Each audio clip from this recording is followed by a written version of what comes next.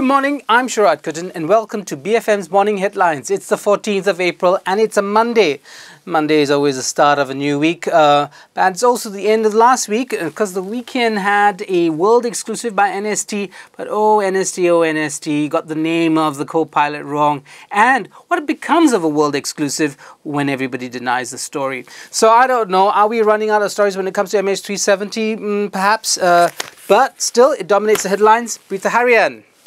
Kotak hitam milik siapa? Who owns the black box when it's in fact discovered or found? We don't know, and negotiations are on for that.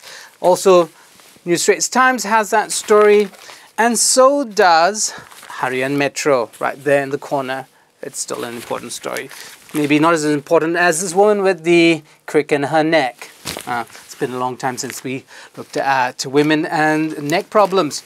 But MH370 does continue to dominate. Another story, of course, is the question of MAS, the national air carrier, and whether it is going to suffer irreparable damage from this debacle. There you have an opinion piece in NST. It's also the subject of this morning's CNN story on MH370. CNN, of course, has had its ratings go through the roof because of its coverage of MH370, and they too are loath to end coverage, the wall-to-wall coverage that they've been having for the last couple of weeks. So a lot of media organizations exploiting the MH370 debacle for their own purposes. Malay Mail has a story on Pakatan Riot there. Muddling erupts. I don't think it's muddling, it's actually mudslinging. They can't get their England right, but never mind.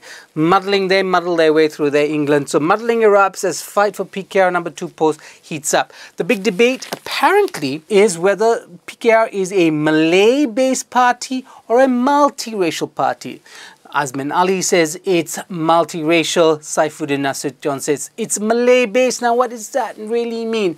Are the distinctions too subtle for the rest of us, or is it in fact imported? Before we go on with the rest of the stories of the day, I want you to subscribe to BFM's video channel on YouTube. That's VDO. I tried to do that in MTV style because it failed miserably. But you know what I mean. Kupas in Bantara, as well as BFM's Morning Headlines and a host of other programs available. If you subscribe, you'll get notice of it and you'll be the happiest person on planet Earth.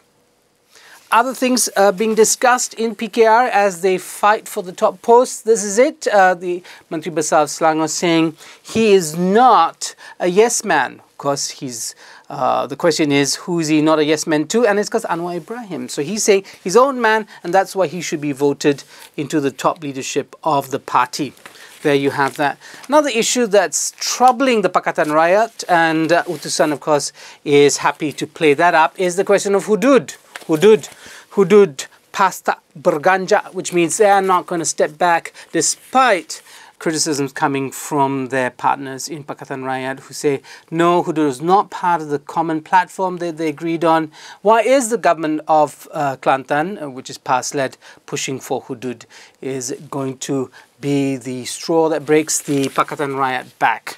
Well, we don't know, but that's something I guess Utusan is hoping for. And the Star has this, Treasure Island. Treasure Island, well, yes, it's about possible treasures lost from the Malacca Sultanate. I don't know, a bit of distraction from all the bad news we've been having. Their beautiful picture of the beaches, of blue skies, Treasure Island, of course, you know, recalling that famous novel.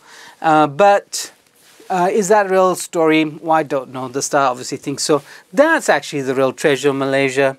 It's multicultural, multi-religious, and multi character. I say that melting pot character. Wonderful picture there on the front page of the NST. A boy with saffron on his head. That's all I have for you this morning. But before I leave, there is the phrase of the day. And the phrase of the day comes from this headline story, milik siapa? Milik siapa? Who owns it? I'm not talking about the black box. I think the more important question is, who owns the economy of Malaysia? But that's a story for another day. I'm Sharad Kutan on BFM's Morning Headlines, BFM 89.9.